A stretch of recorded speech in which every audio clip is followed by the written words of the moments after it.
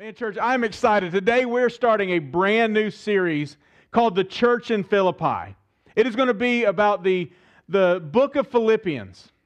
And in this book, the book of Philippians is only 4 chapters. There's 104 verses. In fact, you can read it in about 15 minutes. So I encourage you over the next several weeks and months as we walk through this book of Philippians, I encourage you to read this book each and every week. It's going to give you incredible insight, and then we'll gather and talk about it on Sundays, either online or in person, as we're going to talk about at the end of this service today.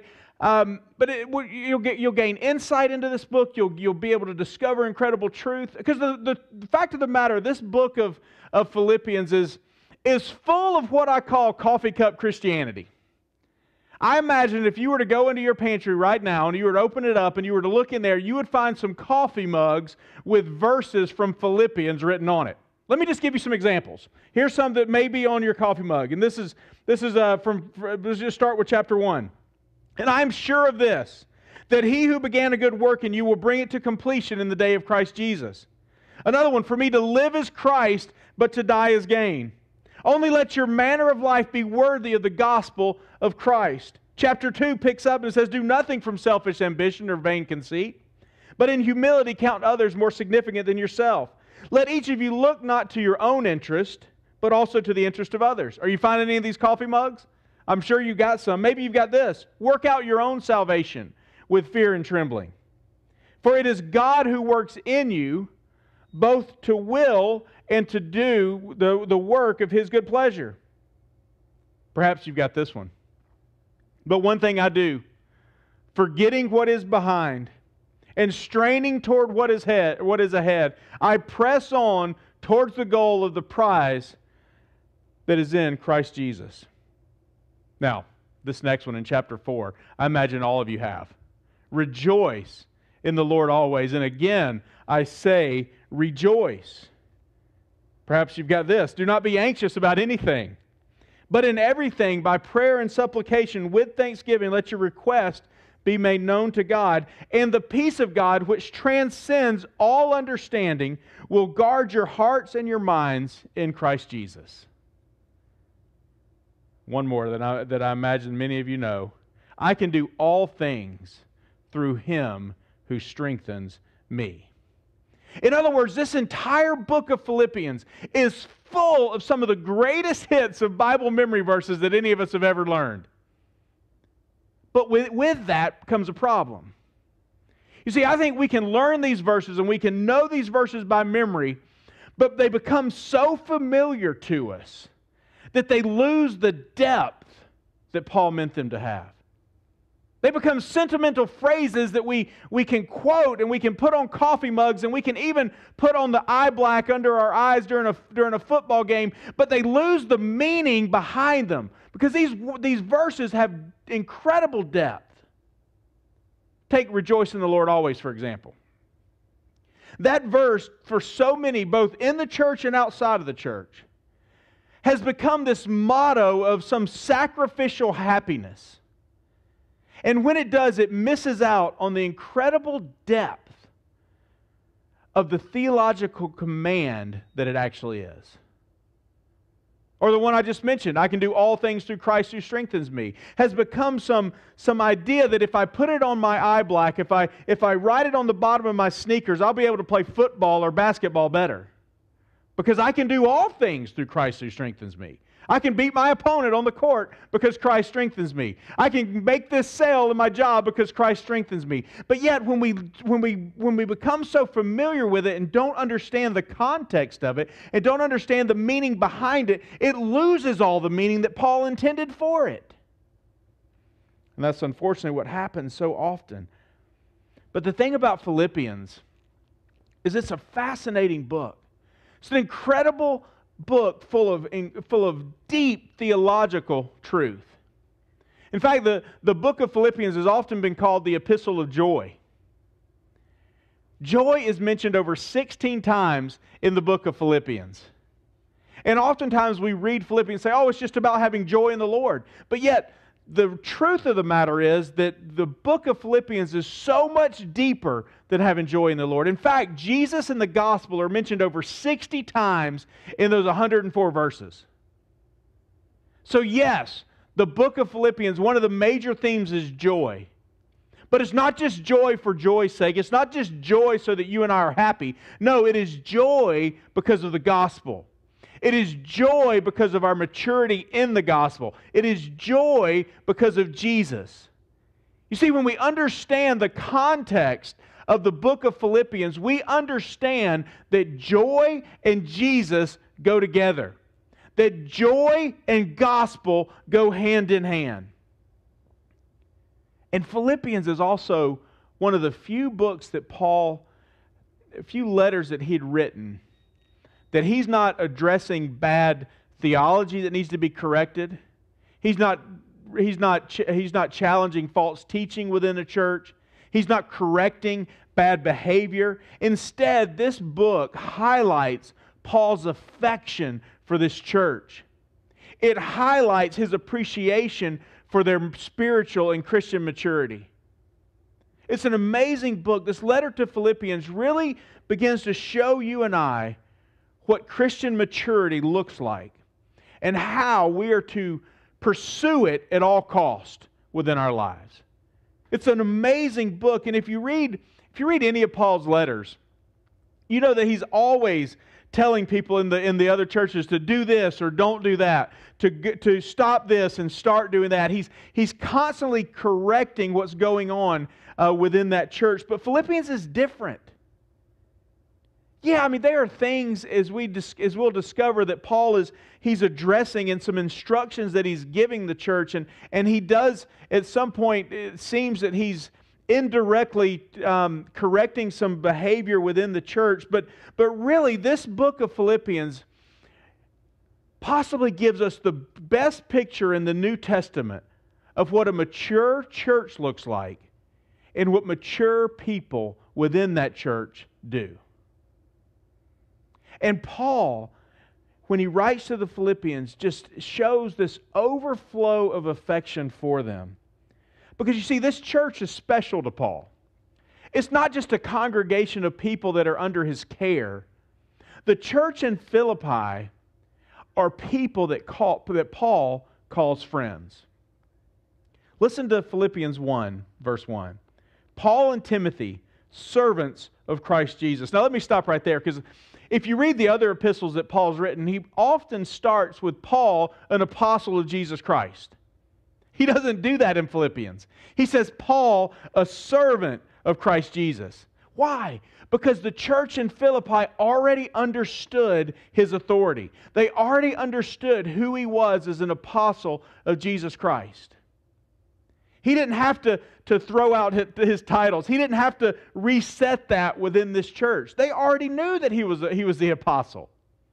I mean, think about it as parents. If you're a parent and you have to tell your kids that you're the parent, that you're the father or you're the mother, there's something already gone sideways in that relationship.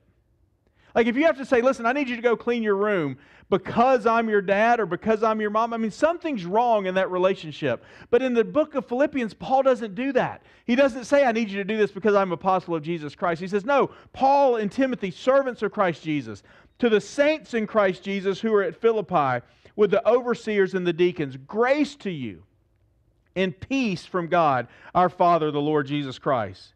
Then in verse 3, he says this, I thank my God in all my remembrance of you. This is about 10 or 15 years after Paul planted the church in Philippi. And so for 10 or 15 years, he's had remembrance of this church. He remembers the people that started this church. And he says, I thank my God in all my remembrance of you. Always, in every prayer of mine for you. All making my prayer with joy because of your partnership in the gospel. From the first day until now. See, from the very first day Paul planted this church, he's saying, listen, you have partnered with me in the gospel. You've come alongside me with the gospel and for the gospel. And so to understand Paul's deep affection for this church, we have to understand the backstory. We have to understand how the church in Philippi got started. And we discover where the church in Philippi got started by turning to Acts chapter 16.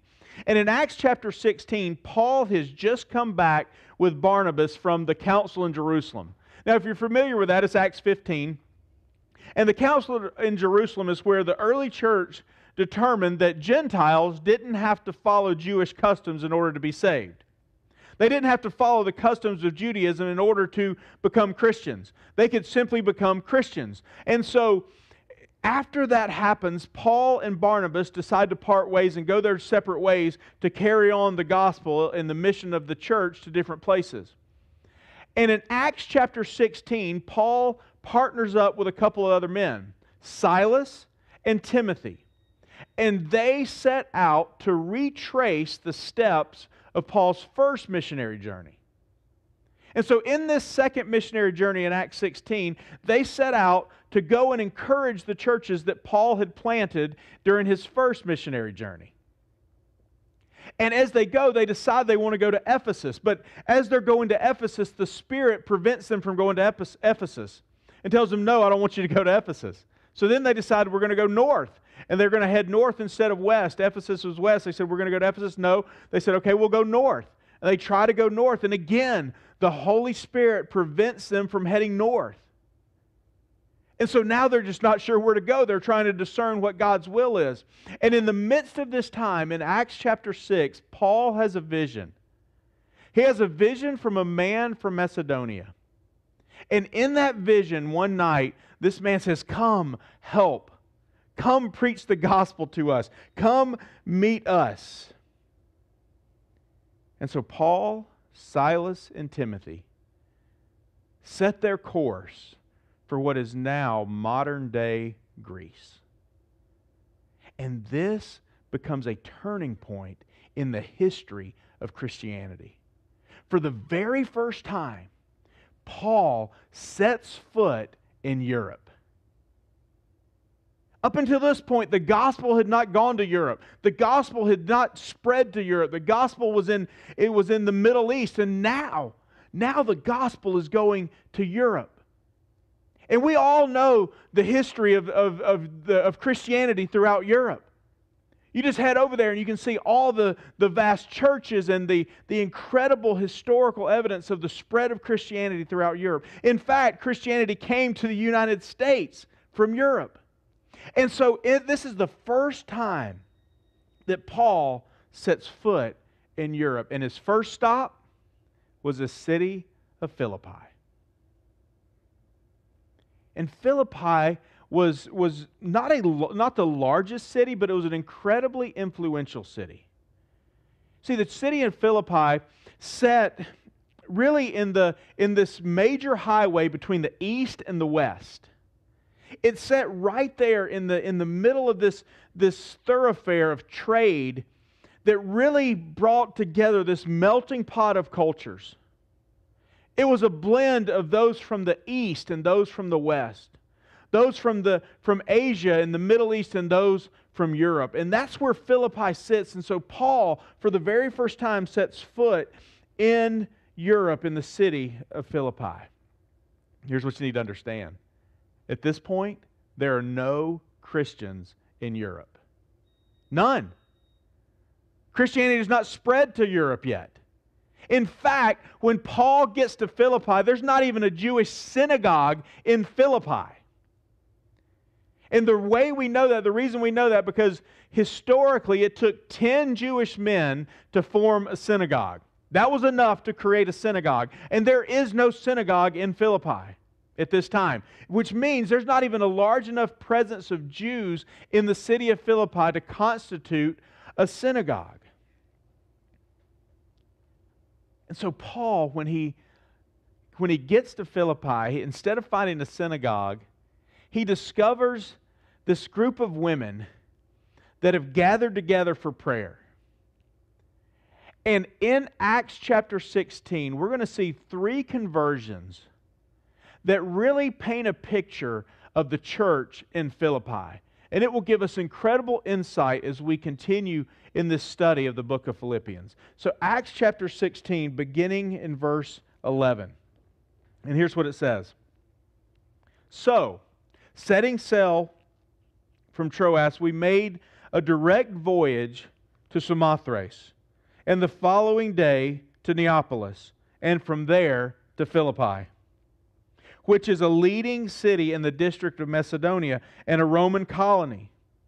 We remained in this city some days, and on the Sabbath day, we went outside the gate to the riverside where there was supposed to be a place of prayer, and we sat down and spoke to the women who had gathered there.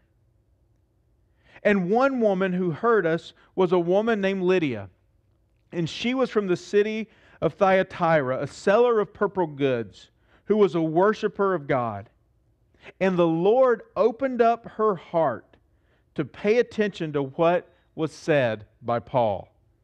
Afterwards, she was baptized, and her household as well. She urged us, saying, "If you have judged me to be faithful to the Lord, come to my house and stay." And she prevailed upon us. In other words, she convinced them to stick around and stay at her house. So this first conversion in Europe is this woman named Lydia. Now, Lydia was a businesswoman. She was a wealthy businesswoman. And she was from the city of Thyatira, which was part of Asia Minor, which means ethnically she was Asian. And she was wealthy, and she'd made a lot of money. In fact, it says that she sold purple goods, which means that she was a fashionista in her day. When Paul, Silas, and Timothy rolled up on this prayer meeting, she was probably there in her Yeezy sandals and her Gucci, with her Gucci satchel. I mean, that's the woman that she is. Incredibly wealthy. She probably had homes all over the place, both in Europe and in Asia, because she had made money selling this purple linen, which was incredibly expensive. It was worth its weight, literally in gold. And the Bible says that she was a worshiper of God. Some translations say she was a God-fearer, which what that means is that she did not accept the paganism of her day. She didn't accept the polytheism of her day. She believed that there was one God, one true God, and so she had bought into Judaism. But yet she's spiritually confused. She's not a follower of Christ yet. She's not a believer in Jesus Christ at this point. And she's trying to go to this prayer meeting to understand the Scriptures, to get a grasp on what it means to follow God. So Paul shows up and he begins to explain it to them. He begins to walk them through the gospel. He begins to say, listen, you've been reading the law, and the law is incomplete. The law was there to point us towards our sin, but Jesus came along to redeem us from our sin. He came along to die on the cross and rise from the grave, and because of that, you and I can be redeemed. And so they hear the gospel. They grasp the gospel, and she becomes a believer in Jesus Christ. In fact, her entire family gets saved and baptized. And so Lydia becomes the very first convert to Christianity in Philippi. And she invites Paul and Silas and Timothy to stay at her house. But the story doesn't end there. While they're staying with Lydia, since there's no synagogue, they would constantly go back to the river to this place of prayer. And that's where Paul would present the gospel. Because if you read the history of Paul and the way his missionary journeys would go, oftentimes he'd get to a city and he would preach first to the Jews in the synagogue and then to the Gentiles. Well, since there's no synagogue, he would go to this place of prayer where the Jewish believers would gather. And they would pray and they would read Scripture together.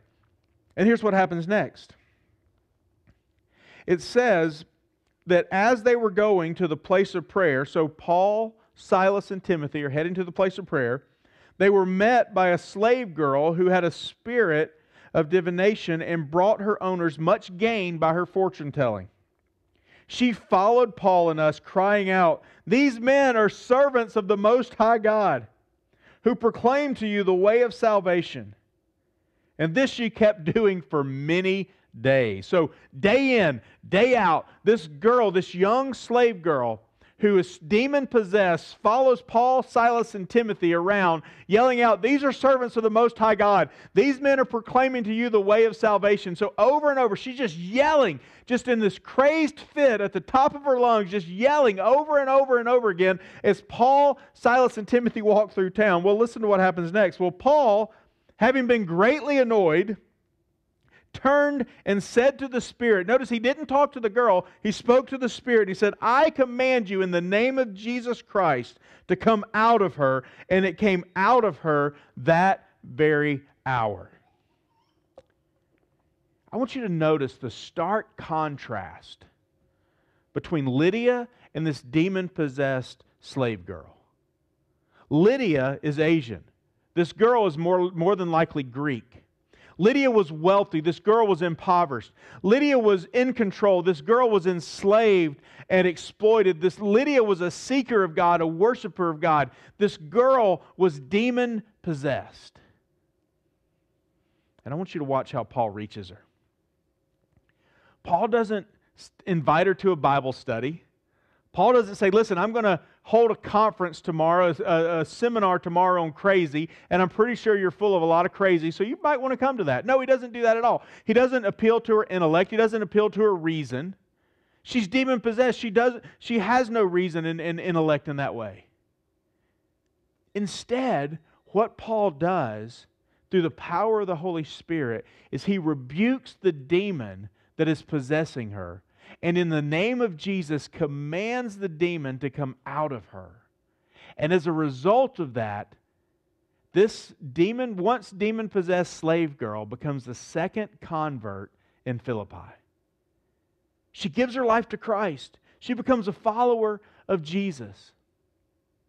And these Philippian conversions begin to start painting a picture of the church in Philippi. Notice the diversity of the church. You've got Lydia, a wealthy Asian woman. You've got a Greek slave girl that's also become a follower of Jesus. And the gospel in both of those cases were presented based on the person's individual needs. To Lydia, Paul engages her intellectually. He opens up the Scripture, walks her through the gospel, through the Old Testament, and then teaches her the gospel. But to the slave girl, he reaches her through an act of mercy, through service, by saying, listen, demon, come out of her. He serves her, releases her from her bondage, releases her from her oppression. And in both instances, the Holy Spirit brings about new birth and repentance. What an incredible picture of the gospel, and how you and I can share it in multiple ways by meeting people where they are. But as it turns out, the slave girl's owners were not very happy. They made a lot of money by exploiting this girl and her demon possession. They made a lot of money by her telling fortunes. And when they discover that demon is gone and she's no longer of value to them, they grab Paul and Silas, throw them before a judge in the city, and nearly create a riot in the city. Listen to what happens. But when her owners saw that their hope of gain was gone, they seized Paul and Silas, dragged them into the marketplace before the rulers. And when they had brought them to the magistrates, they said, "These men are Jews, and they are disturbing our city." That's a false accusation. They were not disturbing the city. All they had done was presented the gospel and released this girl from her oppression. The advocate customs that are not lawful for us as Romans to accept or practice. That's what they're pushing.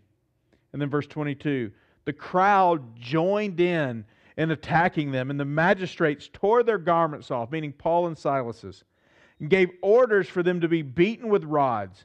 And then when they had afflicted many blows upon them, they threw them into prison, ordering the jailer to keep them safely. Having received this order, he put them in the inner prison, which is the deepest, darkest part of the prison, and he fastened their feet in the stocks. Now, Paul and Silas are not given any chance to dispute the claims that are against them. They're not given an opportunity for cross-examination. Instead, the judge orders them that they be stripped, beaten, and thrown into prison. And that's exactly what happens. For what? What did they do? They shared the gospel.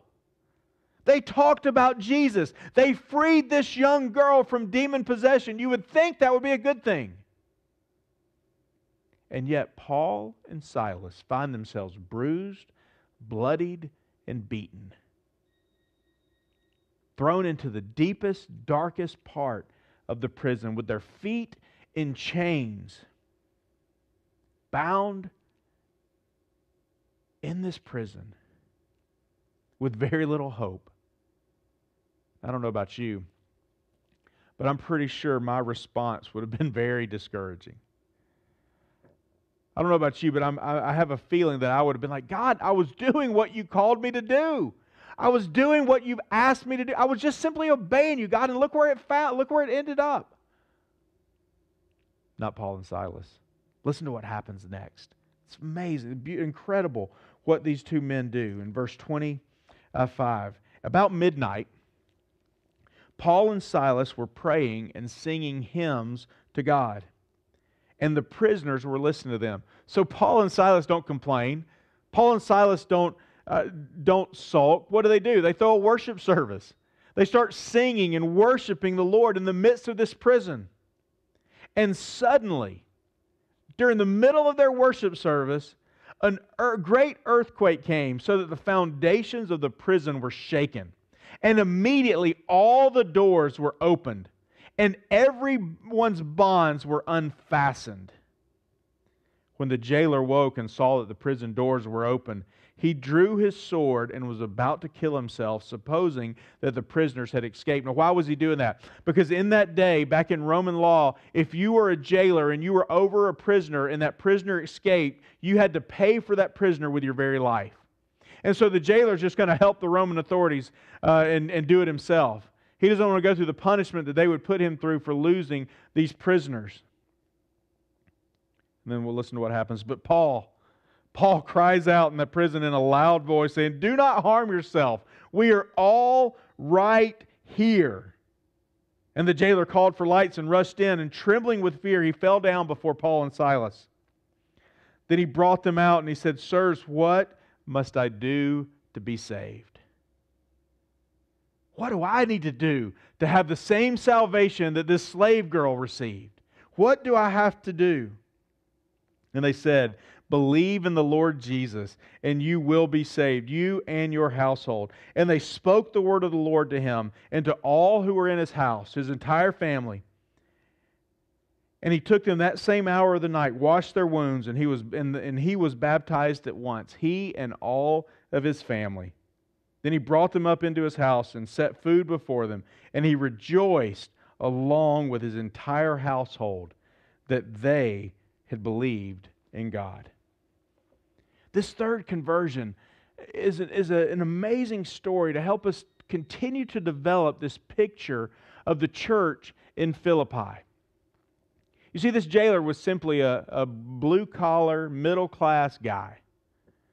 He's not interested in intellectual banter. He really probably is not very interested in spiritual things to begin with. I mean, he probably doesn't sit around and think about the meaning of life. This jailer is more than likely just a regular guy who just wants to do his 9 to 5 at work, put in his time, go home to his family, kick back in the recliner and watch the game. That's more than likely who this man is. And a lot happens while Paul and Silas are in jail. They pray, they sing, this earthquake comes. The jailer assumes they escaped, and he's getting ready to fall on his sword. Paul stops him. He presents the gospel to him. And he and his entire family give their lives to Christ. But how does the gospel grab a hold of this man? I believe as we read that story, we see that Paul engages him through his example. Paul engages him by the fact that first and foremost, they sang and worshiped in the midst of this suffering. I think he engages them by their example in the fact that they did not escape even though they had plenty of opportunity to do so. They could have even said, "Listen, God set us free by this earthquake. Let's go, let's escape." No, what do? They stick around. They stay and they share the gospel. And this jailer is blown away by their example. So much so that he and his entire family are saved and baptized. You know, as we look at these three conversions in the midst of the beginning of the church in Philippi, we see three stories of three different people, all reached in three different ways. Paul was willing to meet people where they were. He met Lydia as she was studying Scripture. So what does he do? He uses his words and his intellect and his knowledge of Scripture to walk her through the gospel to the point where she believes. He meets this slave girl, this demon-possessed, that's spiritually distraught. And what does he do? He uses an act of mercy to set her free from her bondage and oppression. Then he meets this jailer who is blown away by the example and Christ-likeness that Paul and Silas exhibited. Three different conversions, reached in three different ways, through intellect, through service, and through an example. It's an amazing picture of the church in Philippi, and that is how this Philippians church began. With a wealthy Asian woman, a poor Greek girl, and a middle-class Gentile. Now, if you were to go and plant a church, that's probably not going to be your dream team. You're probably not going to think, well, those are the three that I would pick. But when Paul says in Philippians 1, to all the saints in Christ Jesus who are at Philippi, you know who he has in mind? He's thinking about Lydia. And he's wondering, I wonder how much she's helped advance the gospel through her wealth. He's thinking about that young girl that was demon-possessed and was set free. And he's wondering, I wonder if she's married now. I wonder how Jesus is using her to advance the gospel now. And he's thinking about that jailer who was really rough around the edges. And he's wondering, man, I wonder if that dude, how God is using that guy. And if he's still a little bit rough around the edges. See, when Paul says to all the saints in Philippi, it's personal. It is real. He knows these men and women. And that's the beauty of the gospel. You see, the gospel doesn't just reconcile you and I to God. It doesn't just save sinners and reconcile us unholy people to a holy God. No, what the gospel does, it also takes strangers, people with very little in common, and makes them family. That's the purpose of the church. That's why God designed the church to be the way that it is. That you and I would come together as strangers, come together as people with very little in common, and become a family. And that's exactly what we're seeing in the church in Philippi. We're seeing these uncommon people brought together through the power of the gospel to form a new family, a new community. As I was studying this passage, I found and discovered that historically, Jewish men would often pray, and their prayer would be this: Dear God, I thank you that I am not a woman, a slave, or a Gentile. Now think about this. The very first church God plants in Europe consists of a woman, a slave, and a Gentile. Now there were other brothers and sisters that were saved in that time, but the three that we're introduced to are a woman, a slave, and a Gentile. What is God doing? He's saying, listen, I have come to create a brand new community. I have come to create a brand new body. I am turning everything, literally everything, on its head. He is saying that the gospel transcends race, transcends class, transcends status. God is saying that the gospel cannot be stopped by socioeconomic differences. The gospel cannot be stopped by racial differences. It cannot be stopped by the religious walls that we build up between one another. He's saying the gospel is bigger than all of that.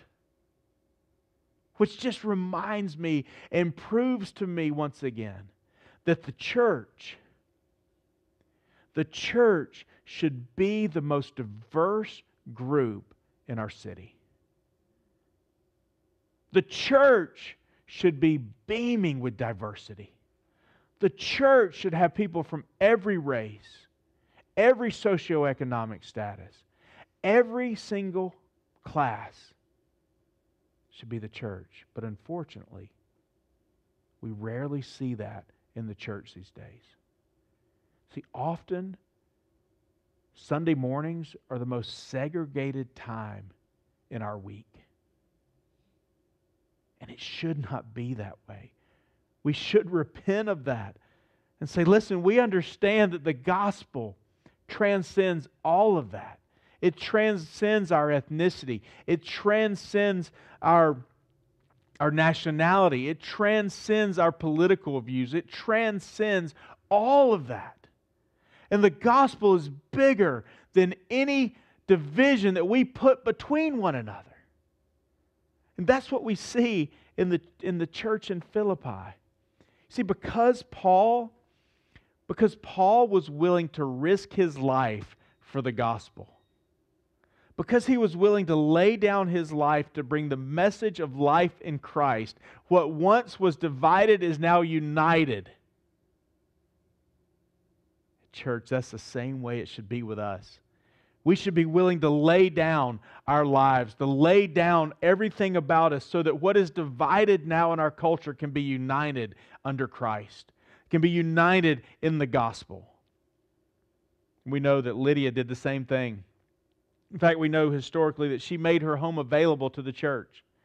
That Lydia literally used her home as a means of building up the church in Philippi, but also there was a church that was started in Thyatira, where her hometown was located. And we know that Lydia used her home and used her wealth to advance the gospel. It's an incredible picture of what the church should be and how the church should be. And I encourage you, and I encourage myself to do the exact same thing.